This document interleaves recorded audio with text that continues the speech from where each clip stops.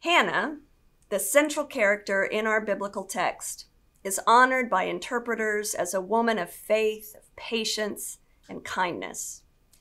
She put up with the taunts of her sister wife, and as far as we know, didn't retaliate. She put up with her perhaps well-meaning but clueless husband, who seems to have missed the part in ancient economics and society class when it was explained that to be a childless woman meant that you were shamed and considered useless and worthless in the larger society, regardless of a man's warm feelings toward you. Hannah has gumption. She goes to the temple and prays fervently to God for help, and then talks back to the priest, Eli, who wrongly accuses her passion and embodied demonstrative presence as drunkenness. Hannah is an extraordinary woman. To not be a jerk in the face of body shaming and jealousy, to maintain dignity in suffering, to cry out to name the pain of her life, and to exhibit an embodied agency in the face of wrongful accusation and injustice is extraordinary in any culture or age. What I don't want to do today is to add to the pile of interpretations that make Hannah nothing more than a game piece on the board of history, an object lesson for faith, or an example of pray to the ATM god and miraculously get your heart's desire, bad theology. In the context of the story, it is true that Hannah's actions, her vow, and her son Samuel all play an important part in the transition within Israel from one political structure to another, from the age of judges to the monarchy. Israel was vulnerable, with both church and state in turmoil and lacking good and wise leadership. The turning point is with Hannah, with one who was good and wise and, yes, faithful. She certainly does play an important role in the history of our ancestors in faith. But before we get to that, we have Hannah in her suffering. Then and now, for all sorts of reasons. A woman who wishes to give birth to a child and is unable to do so, experiences a sometimes crippling, always deeply unmooring grief and loss.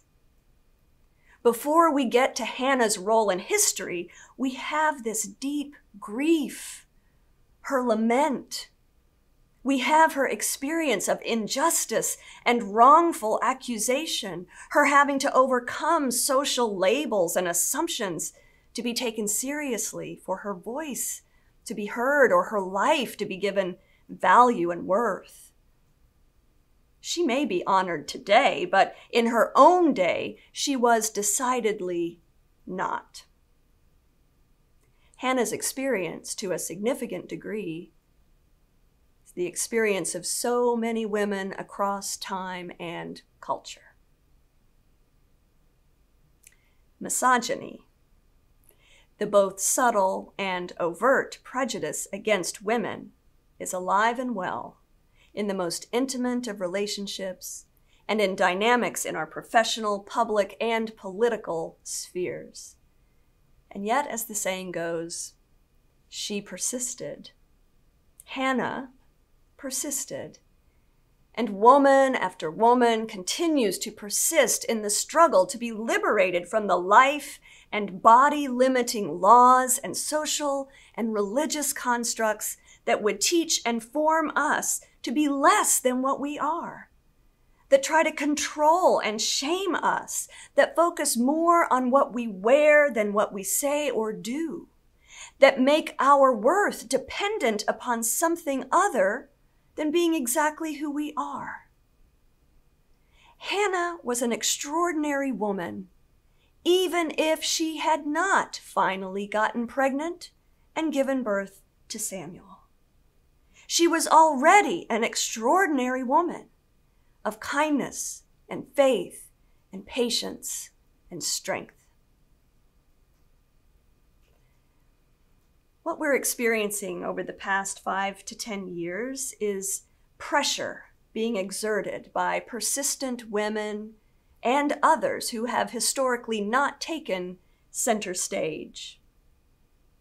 When a female presidential candidate receives 2.8 million more votes than the male opponent, when a Black man holds the presidency for 8 years, when persistent advocacy results in marriage equality across the land, when women are stepping into leadership within institutions traditionally dominated by men, in science, in finance, in church, tech, and synagogue, when that happens, there is tremendous pressure placed upon the old systems and the old assumptions and the old networks. And the empire will always strike back. Power and privilege and the comfort of the status quo are rarely, if ever, voluntarily surrendered. When those who've been sidelined by prejudice, injustice, and lack of representation don't remain silent, but instead cry out in lament and courage to speak truth to power, when they present themselves to serve alongside others as worthy participants in leadership and in shared life, then the pressure shifts onto those for whom such an experience is not only aggravating, that experience of their being there, of showing up, of bringing themselves, the pressure shifts onto those for whom that experience is not only aggravating, but infuriating, in large part because it's such an unfamiliar experience. And rage is rampant right now. We see it all over the place. Unchecked rage can take deadly forms. All of us, oppressors and oppressed, can be tempted to destructive rage, to react to change and challenge with hurtful speech or bruising actions. Hannah chose a different path. She persisted in faith, not joyfully or blindly or without grief, but with a sense that the God who had led the Israelites out of slavery, through the wilderness, and into a new land would also be with her in her barren place to lead her into new life. The gospel companion to our 1 Samuel text from today's lectionary is from Mark 13. It's a short passage in which Jesus speaks of the end times and of many things that will happen as a precursor. Jesus says, "Beware that no one leads you astray. When you hear of wars and rumors of wars, don't be alarmed. This must take place. The end is still to come. For nation will rise against nation, kingdom against kingdom. There will be earthquakes in various places. There will be famines. This is but the beginning of the birth pangs." What strikes me is that this Mark text was likely written around year 60 of the Common Era. It's old. And there have been wars and wars and wars and countless earthquakes and famines in all those years, and increasingly more and more. The birth pangs are lasting a very long time. How long did Hannah wait? She had no guarantee that anything would change in her lifetime, that her circumstance would change physically. The Israelites didn't know how long they would need to wander through the wilderness between slavery and promised land. We won't know the final duration of any moment of personal suffering or struggle or grief. We don't know how long the social pressure and turmoil we're experiencing in America right now will last. We don't know how long the COVID pandemic will last. The only thing we know is that God is yet at work. The collect in the United Methodist morning prayer liturgy says this: "New every morning is your love, great God of light. and all day long you are working for good in the world. And because of that, we also pray that God will stir up in us a desire to serve God, to live peacefully with our neighbors, to devote each day to Jesus Christ our Lord. This is the persistence that comes through faith, through hope, through the love that fuels us to keep pressing on regardless of the obstacles or setbacks. In January of 2016, Valerie Kaur, a Sikh activist and lawyer, spoke at an interfaith watch night service that was organized to respond to a series of hate crimes. Her core image speaks directly to our texts today. She said, quote, "What if this darkness is not the darkness of the tomb, but the darkness of the womb? What if our America is not dead, but a country that is waiting to be born? What if the story of America is one long labor? What if all our grandfathers and grandmothers are standing behind us now, those who survived occupation and genocide, slavery and Jim Crow, detentions and political assault? What if they are whispering in our ears, 'You are brave'? What if this is our nation's greatest transition? What does the midwife tell us to do? Breathe. And then push. Because if we don't push, we'll die. If we don't push, our nation will die." And she concludes, "Tonight we will breathe. Tomorrow we will labor in love." Our ancestor Hannah is a progenitor of this kind of speech and faith and vision.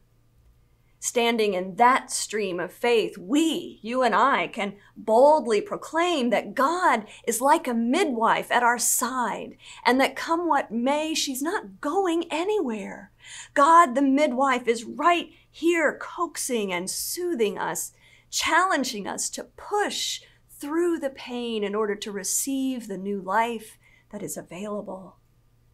God, the midwife, is holding us, the world, and all its people in her strong, capable hands, groaning with us as we hurt and grieve and fear, steadfastly urging us to choose life instead of death, gentleness instead of violence, justice instead of greed, hope instead of despair. God, the midwife, pushes us to change in ways that will allow new life to be born in the world. God, the midwife, speaks words of encouragement, reminding us of how strong we are, how beautiful, how beloved, how important. Having faith in a loving, steadfast, ever-present midwife God doesn't mean that we will get the outcome we desire. It doesn't promise that we won't fear or doubt or be anxious or suffer. But it does allow us to bring all of those things into the larger vision of God's future. And when we do that, our suffering is given some meaning. Our hopes are given content and shape. And we're reminded of who we are and what we can do. Namely, we are children of God, who are entrusted with giving birth to God's love in our own lives, in our communities, in our world, no matter how long the birth pangs last. May God grant us grace to do it. Amen.